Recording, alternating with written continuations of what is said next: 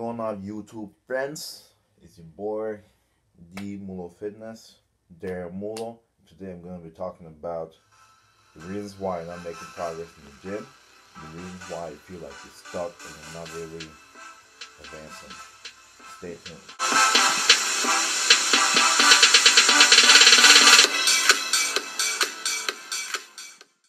What up, guys? We are back. So I'm going to talk to you about 3 to 5 reasons why I'm not making progress in the gym. And number one will have to be your mindset. You just don't believe you have time. You just don't believe you can gain muscle. You just don't believe you can burn fat. You just don't believe you have enough money to get the food necessary for you to gain or lose. You don't have time to sleep. You don't have time. It's just not important to you. Your belief system, what you think in your head, is stunning you from making progress. So that's number one. Number two is actually showing up.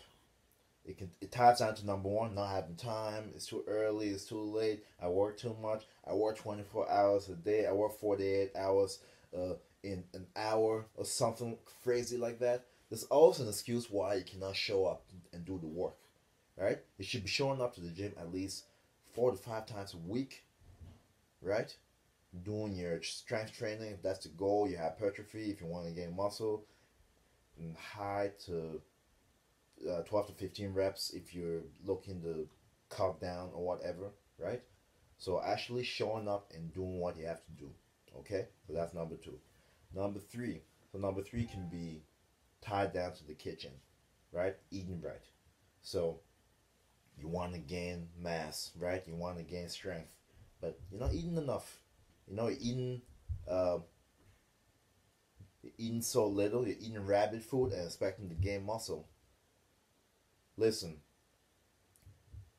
it's not for the gym. Your goals have to be evident. That'll be the next one. So if you want to gain, you have to eat more. If you want to lose, you eat less. There's nothing in between, right? So diet is number three. Number four, your goals.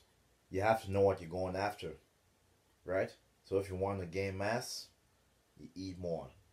And you do strength training.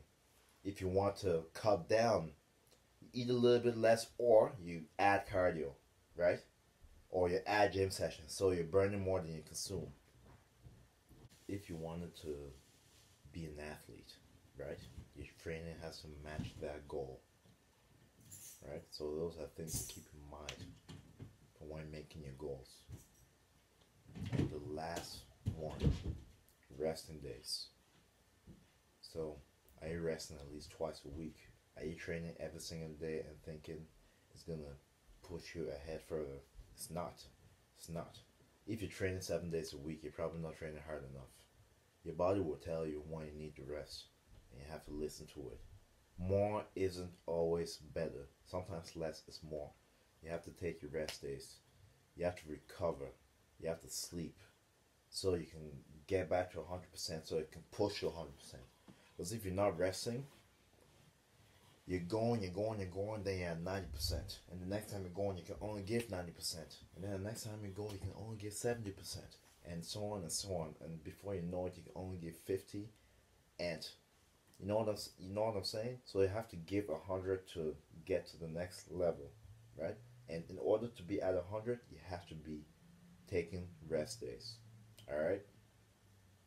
So we covered the goals, we covered rest days, we covered diet, we covered actually showing up in training, and your belief system. So those are the 5 reasons why you're not progressing. Alright?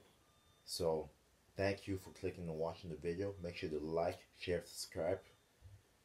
I'll catch you guys next Sunday. Check me on social media. I got Instagram, I got Facebook. Alright, so my Instagram is Mulo Motivation, and my Facebook is Mulo Motivation as well. Subscribe to the channel, like it, share it, everything you gotta do. I'll see you guys later. Peace, and I'll see you guys next Sunday.